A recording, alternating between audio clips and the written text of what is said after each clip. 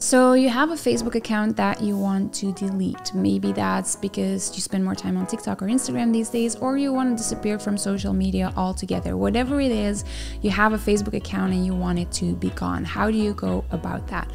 That's what we're going to tackle in today's video. So I'm going to show you how you can permanently delete your Facebook account. More specifically, I'm going to show you how to do that if you're using a mobile phone device. If you're using a laptop or desktop, we've made a specific tutorial for that, and I'll make sure to link it somewhere up here. Without further ado, grab your mobile phone and let's get to it.